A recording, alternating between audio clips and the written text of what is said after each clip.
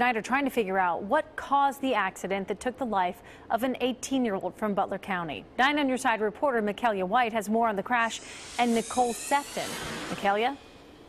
That's right, Tanya. Many people are remembering Nicole Sefton for her bright outlook and her bright smile. Nicole, or as many people called her, Nikki, graduated from Ross High School last year and was at Miami University pursuing a major in athletic training.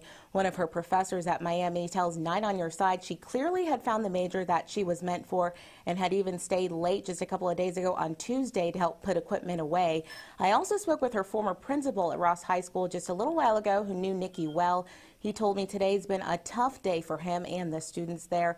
Their thoughts and prayers go out to her family, and she will be very missed.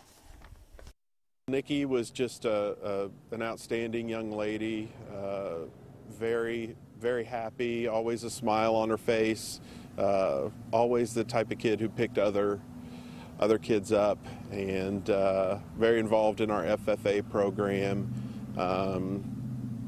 Just an outstanding young lady who had a very bright future ahead of her.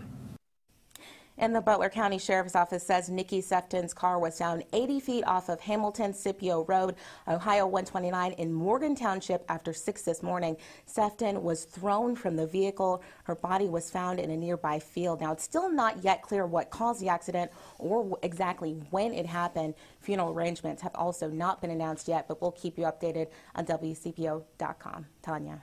Michaela, thank you. It does appear